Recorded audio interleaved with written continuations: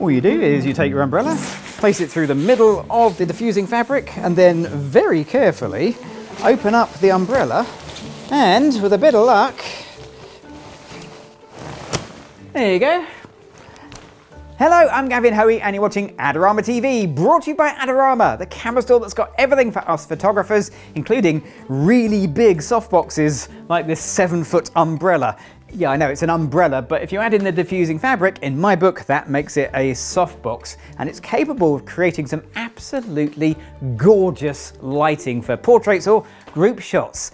However, it's also capable of doing some really bad things if you don't use it correctly, particularly in a small home studio environment like I'm in. So I think I should probably let's start by doing it badly, and then we'll get to the good stuff after that. So whilst I'm setting this up, you should click on the subscribe button and the bell icon so you never miss a video right here on Adorama TV. Let's get a light set. I'm thinking it's probably going to be quite a big light. Let's get a model in. Let's get shooting. To help me out today, I've got the amazing Chloe. Chloe's going to be the model for today's photo session, and we're going to start by trying to get a nice evenly illuminated portrait. And by even illumination, I want the light to be roughly the same between Chloe's feet and her head. And what could be better than a softbox that is roughly the same size as Chloe? Well, that's the idea, but spoiler alert, if you want an evenly illuminated portrait, do not do what I'm about to do. Don't put your softbox here. I know it makes sense, but let me show you why it doesn't work. The idea is light's going to come out from all of this. It's going to light Chloe evenly because it's all evenly distanced. And it's kind of true, it does, but let's take a test photo and see what's going on. Okay, Chloe, here we go. Nice sort of head to feet shot. And yeah, I mean, it is evenly illuminated on the direction of the light, but there's something going on, and I'm going to show you what by taking a second photo that is much closer of Chloe's face. Okay, Chloe, here we go. So if I come and do a head and shoulders portrait, something isn't quite right about the lighting in this picture, and that is because the light is mostly below Chloe's eye line. If your goal is to get even illumination across the whole of your subject, it's not actually the size of light that you should really be thinking about, it's actually the inverse square law, or how far away you place the light from your subject. It's the distance that's going to give me an even spread of light. The size is merely the softness of the shadows. And to show you that, I've got two lights here. I've got a 25-inch and a 7-foot softbox. Both have the same Flashpoint Explore 300 in. And well, let's start with a little 25-inch softbox. Okay, Chloe, we're going to do a little test photo here. So I'm going to frame this up, feet to head. Being a small softbox, there's an obvious shadow behind Chloe, but the exposure from her head to her feet, well, that is really very even. If I swap over to the 7-foot softbox, we're going to take exactly the same photo, more or less, and see how this looks. Here we go, Chloe. And it looks, well, from a lighting point of view, basically the same. We still have even exposure from feet to head. The shadow this time definitely looks a little bit different, much crisper versus the 7-foot softbox where the same shadow is, well, a little less obvious.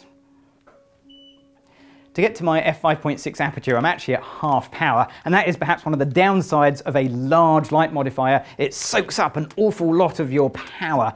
And of course, being about 12 feet from Chloe isn't really helping the situation either, but the distance is giving me both even illumination and flexible lighting, which means I can actually take full-length pictures and headshots. So, Chloe, are you ready? I'm ready. Okay, let's take a few photos like this. Here we go.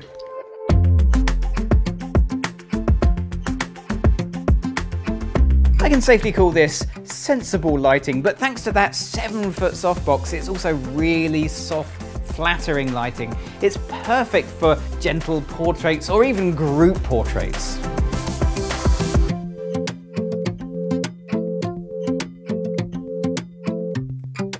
As you can see, I've moved the light around a little bit. It's not at the far end of my studio, it's right up here where Chloe is going to be sat. Now you'll notice that Chloe isn't sat here at the moment because there's a couple of things I want to do before she comes into the set. The first one is if you're going to move a 7-foot softbox, it's not heavy, but it is really cumbersome. So it's safer to set this up before your model is anywhere near the set. And because I've got it on a little boom arm and slightly boomed out, I've got a sandbag down the bottom here just to make sure that everything stays stable. It's actually a surprisingly light setup with this Westcott 7-foot umbrella that I probably don't need that, but it's just there for safety. I've also changed the background. I've still got my lovely Westcott background here, but now we have a Manfrotto pop-up background on the floor that looks kind of similar and should give us a nice base to this picture.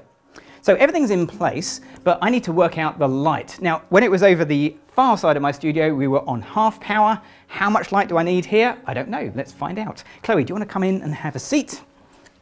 I'll find my flash meter. I don't need a flash meter. I could do trial and error. I could do TTL, but if you've got a flash meter, it helps. Okay, here we go. Pop this near Chloe's chin. And we're going to get this back to f5.6, and that's at 1/16 power. Okay, now, position-wise, Chloe could go anywhere underneath this softbox. It's a really big space to play with, but I've positioned Chloe right on the edge because I want light to come in from the right-hand side and give us a brighter right corner, but I've metered the light for where Chloe is sat, so that should be correctly exposed. The easiest way to see this is to take a photo. Okay, Chloe, let's do a little test photo. Here we go. And what we get is that beautiful soft light from the large light modifier.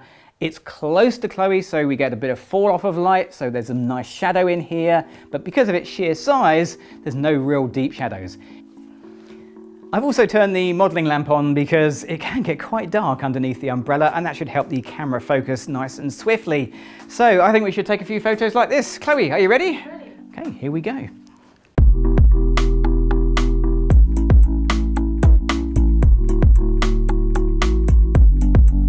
I've got the giant softbox just out of frame, so if I get Chloe to sit on the floor, I'm going to lower that softbox down as well. The horizontal photos look good, but the vertical seems to be working well too. At least that's what it seems like through my viewfinder.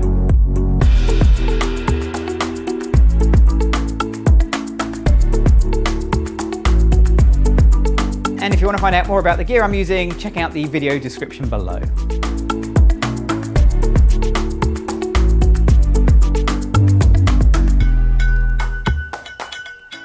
This time I've moved the lights. I'm now down to 1/8 power. It's also going to change the pattern of light. It's more or less facing Chloe, although she is at the edge of the softbox here. Let's just take a test photo and see how this looks. Okay, Chloe, here we go.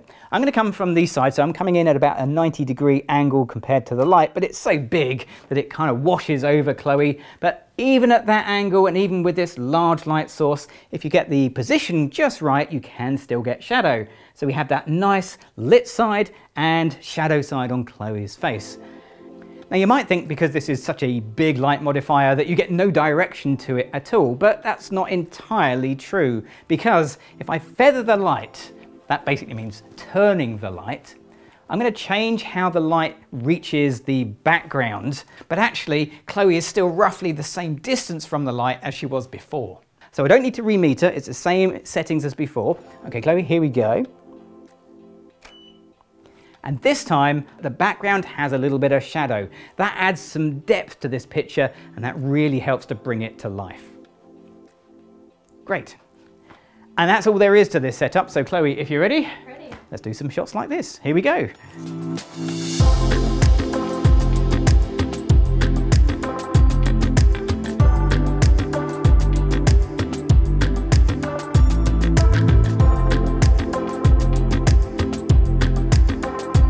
I feel like black and white is the way to go with these images, but I'm using RAW as my format, so I'll probably change my mind later on in post-processing. Let me know in the comments, which do you prefer, black and white or muted color for these photos?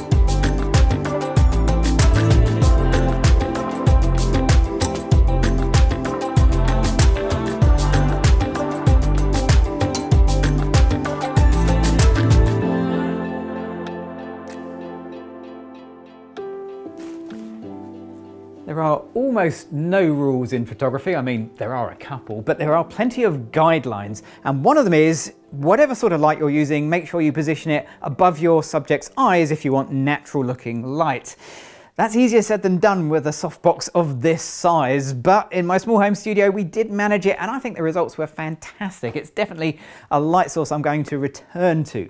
Now, if you've got any questions or you've just enjoyed this video, let me know in the comments down below. Click on the bell icon and you'll get a notification of all the new videos we have right here on Adorama TV, and of course, you must have done by now, and if you haven't, why not click on that subscribe button? I'm Gavin Hoey, thanks for watching.